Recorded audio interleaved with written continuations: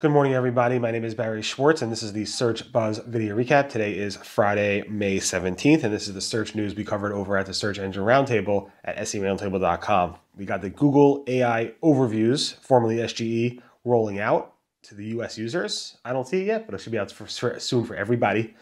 Google has announced a bunch of new AI search features at Google I/O. We saw a lot of Google ranking volatility over the past week, including today. Google has a new web search filter that only shows you text links. Google Ads seems to be testing out ad summaries, AI summaries, and much more. So definitely stay tuned. I'd like to thank our sponsor, Wix. Check out Wix has a lot of stuff with AI. So Wix AI, Wix AI, Wix AI. That's a pun on what's going on at Google I/O. But anyway, check out Wix.com and check out the Wix SEO Learning Hub.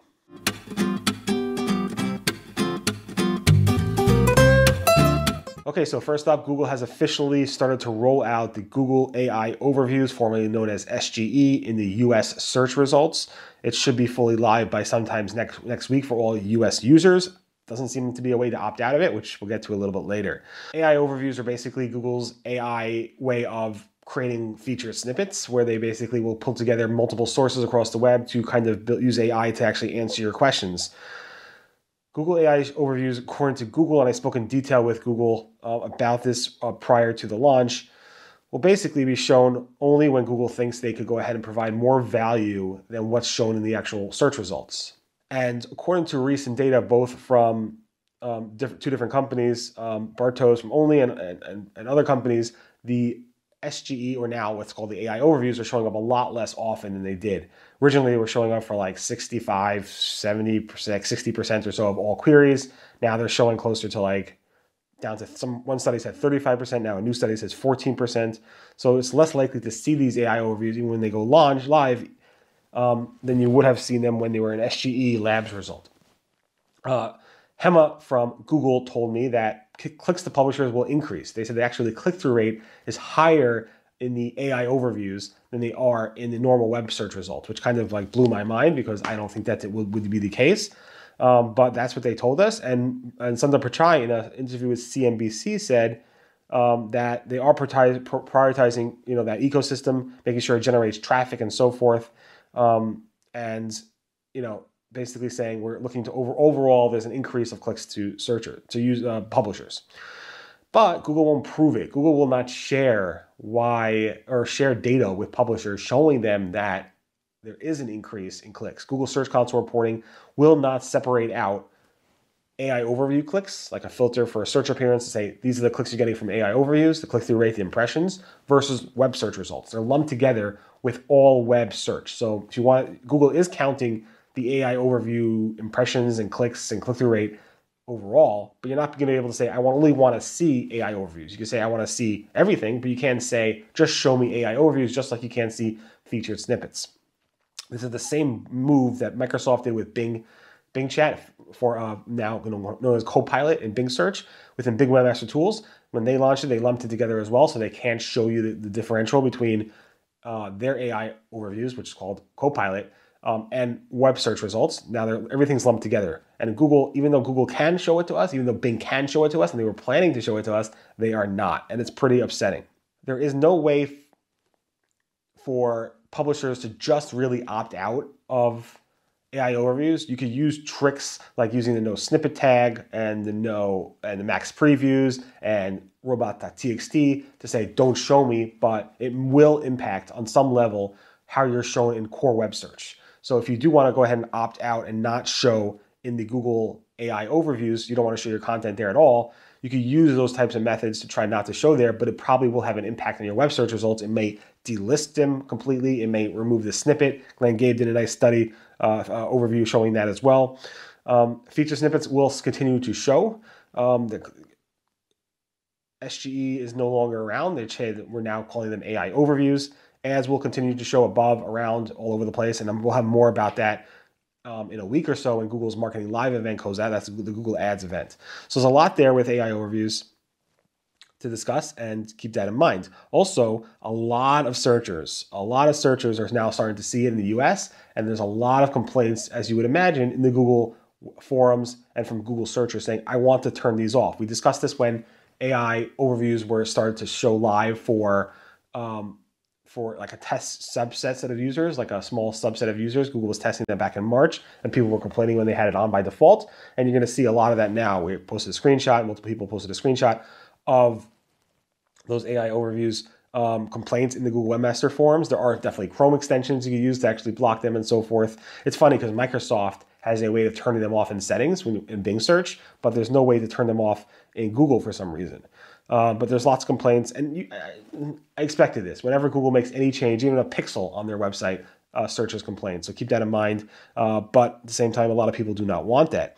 And as I discussed, Glenn Gabe wrote a nice post discussing how you can remove your content from showing up in the Google AI overviews. You can use no snippets. You can use max previews. You can use the mechanisms. There's a lot of trial and error. You have to like try it on a URL by URL basis. Make sure Google indexes this and process it. And within a few hours, you can actually see that if the thing actually worked or not. But it's a lot of work for large publishers to try to say, I don't want to show up for AI overviews, but I'm okay with showing up in web search. And there's no specific control from Google to say, don't show me in the AI overviews, do not use my content in the AI overviews, and don't show links to me in the AI overviews. But in my opinion, I think ultimately, publishers will want to be shown there in the long run if Google gets this right and Google does everything right that they're supposed to. On the other AI, Google I/O news around AI search, Google is releasing a bunch of new features around AI search, including the ability to adjust the AI overviews. There's now an original mode that they're going to launch in labs, a simpler mode, and a breakdown mode. So simpler is for like if you want to have a very simple AI overview with a very simple answer, whereas a break it down mode will give you a very detailed answer. Also, Google has multi-step reasoning, which will give you answers around more complex queries without the need to actually click on the break it down. It just gives you a much more detailed answer and step-by-step to show you that, including now this new feature called planning. Again, another labs overview, which helps you plan like 3-day trips and so forth, which you can then swap out different elements in that trip, in that planning, and then export that to Gmail or Google Docs.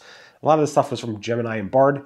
Then Google also said there's a way in rolling out to core search, not to the labs, but to real web search, AI organized search results page, where AI will be used to actually organize the search results page into different categories that make sense. And then another labs feature that's coming out in coming months is lens search with video, where you can actually search and ask questions in the video, like you do with Lens. You take a picture and ask a question, you type a question. Here you can actually record a video and ask a question with voice, and Google will give you an answer, which is pretty cool.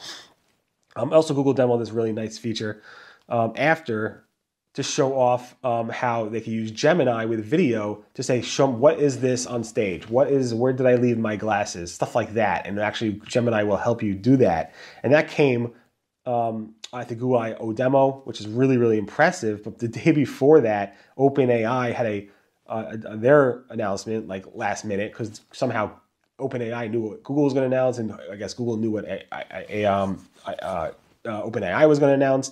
And OpenAI released their GPT-4o, and then demoed something very similar, which was mind-blowing. It was the day before Google I/O, and it was basically like having a real chat with a live person, a real person with personality. It was pretty impressive. And it was actually saying, where did I leave my glasses? Could you read this code for me? Could you help me with this homework assignment? It was really, really, really impressive. And I posted those videos below as well, which is funny. 45 minutes before OpenAI's announcement, Google kind of previewed that demo of their video answers. So they're all like trying to like get one in front of each other, which is pretty funny to see. All right, let's get out of the AI news. Google's search results have been heated all week long, and it's actually somewhat heated again today. So I might cover something over the weekend, we'll see. But Google's search results have been heated since May 9th, and they continue to be very heated. Here's some tracking tools that show it to you, and there's lots of volatility and a lot of chatter in the SEO community, a lot of movement. So just keep that in mind, that if you are noticing ranking fluctuations over the past week or so, especially maybe even today, you are definitely not alone. Gary from Google confirmed a month or so ago at the SERP conference that Google has delisted or de-indexed vast amounts of URLs in February 2024. He said, let me quote, "Since February, we just decided that we de-index a vast amount of URLs on a site on a site just because the perception of that changed." Now, basically, this could happen. He said, if you noticed in Google Search Console, the error of crawled but not indexed, that might be a sign that Google doesn't value your content, doesn't see value in your content, and will remove it from their index. He said the vast majority of the time it's a technical issue with your website. It's not a quality issue. But if you do see that around February, it might have been related to a quality issue. Google has lifted some of the site reputation abuse penalties, manual actions, right over the weekend last week. So it took a few days. People submitted reconsideration requests, and Glenn Game noticed that some of the sites that he was tracking, that he has access to in Google Search Console, that had manual actions for site reputation abuse, saw them being lifted. Again, if you were hit by this and you took remedy, it's not like you're going to rank again for those types of queries because you removed those pages. But in any event, the manual action has been lifted for a lot of people who submitted reconsideration requests and did it in a good way. Google's John Mueller said the next time you could potentially see a recovery and a lift after the September Google Helpful Content update is when there's another core update. And he was asked, saying, assuming a site hit by the HSU Helpful Content update is in 2023, has fixed everything that caused the site-wide classified to be applied, what is the time frame for the site to start climbing again? And John said fixed in quotes, basically saying it's hard to define what fixed is. He said fixed is a hard to say when it comes to relevancy, but I'd assume bigger changes would be visible when the next core update happens. And a lot of people are not happy with that response. Like, what do we have to fix? Tell us what we have to fix. And Google's like, don't do things for us. So it's a circular thing that's going around and around in the SEO community. So keep that in mind. On that, Danny Sullivan, the Google search liaison, basically said, we read your feedback over the past few months, including the feedback form from the March core update. And he basically said, we will make changes, certain changes and so forth, but he has no control. He will send that feedback back to the people who make those decisions, and hopefully they will make changes. But he's listened to your feedback. He hears what small and independent publishers are complaining about, and they will do better. He said Google can do better with a subset he mentioned above, with great content but not being well recognized. And Google can do better in helping to guide away from maybe unhelpful things that may have been learned by others. And basically, Google's going to do that and so forth. So there may be changes in the future. He's not promising it because he doesn't have actual control to make those changes, but he does read the feedback and he gives it back to the team that does. One of those changes may be an automated action viewer. We discussed this over a decade ago, probably a dozen years ago, when Google came out with the Google Manual Action Viewer, where they show you if you have a manual penalty, a manual action. We asked Google to come up with something that shows you that if you were hit by a penalty, tell us that you were hit by an algorithmic. If you tell us you were hit by the Helpful Content update, tell us you were hit by the core update, tell us you were hit by Panda, Penguin, whatever it might be. Tell us. And Danny Sullivan said, I think we will bring this back and discuss it more and take it more not seriously, but basically consider it and reconsider it. I don't think they're going to launch it because Danny Sullivan said, again, it may cause issues for sites, for spammers who are trying to manipulate the Google search results to say, hey, oh, I'm hit by a penalty, I'm not hit by a penalty, and see that more in real time.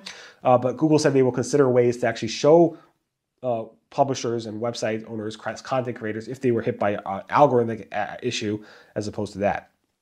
Also, Danny Sullivan announced this week that Google has released, and I see it, the web filter results. We saw this a few months ago when Google was testing web results in the search results, which actually filter the search results by only text links, and now it's live. Google made it live on Google I/O Day on Tuesday, where you can actually click a web link. Some people don't see it yet, but they will, and sometimes it's under the More link. It depends, it's dynamic. Sometimes it shows in the main nav, sometimes it shows in the More link depending on the query, but when you click it, it will only show you text links. Of course, it will show you ads and so forth, but it will also show you only text links. It won't show you forum discussion forums or other elements like videos and so forth, and images and stuff like that. It will only show you text links, like bringing you back to pre-Google Universal Search 2006 Google results.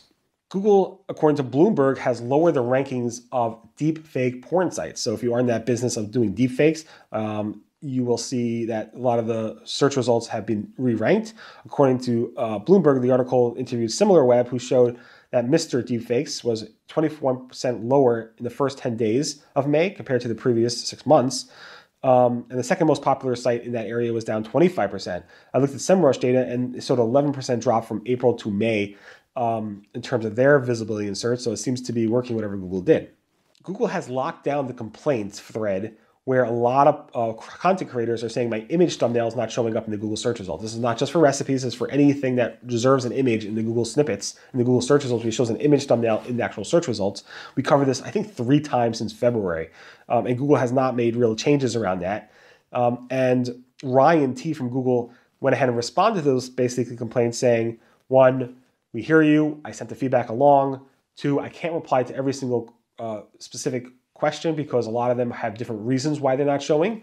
And 3, we may make changes around this in the future, but definitely look at our Google guidelines and the helpful content update policies to see why maybe you can make changes to that, which implies to me that maybe these sites aren't deserving, according to Google, for these thumbnails. So we'll keep that in mind. Then he locked down the thread and he can't respond to it anymore. So good luck with that. Google service areas may be a new local ranking factor, according to some local SEOs. Darren Shaw from Whitespark went ahead and said he saw some evidence from people as well as some own testing that it might be a service area, which you select in Google business profiles may now be used for local ranking purposes.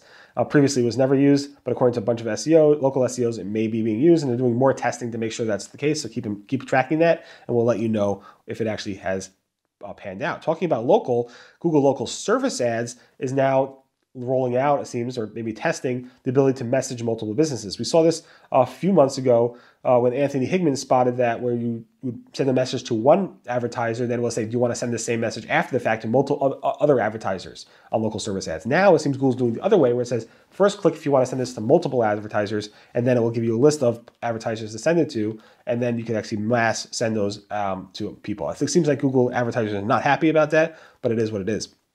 Anthony Higman spotted that Google seems to be rolling out or testing AI summaries in the Google Ads console, where basically will show you an AI summary of your ad performance over a certain period of time and then give you suggestions on why you saw an improvement or a decline and what you could do to actually make changes. This is a pretty cool feature that Google will probably launch next week at Google Marketing Live. Google Ads also has changed the ad functionality for suspended accounts. So now they're changing the limits around suspended accounts and what they could do functionality-wise and cannot. I have a whole list of those changes on May 14th at SERoundtable.com, so definitely take a look at that. Google AdSense will not be changing the minimum reporting threshold. Google planned on making the change to minimum reporting threshold for Google AdSense publishers, specifically around custom channels and search styles, to make them 100 clicks per day as the minimum threshold starting on May 15th. Google said, hey, we're not going to do that anymore. We're going to reconsider it and come back to you with a new plan, or whatever that might be. Anyway, thanks so much for listening to the Search Buzz video recap. Thanks again to Wix for sponsoring. Sorry this took a little bit longer than normal, but it was big news this week from Google I/O. Everyone have a great, safe, and healthy weekend, and I'll see you guys next. Goodbye.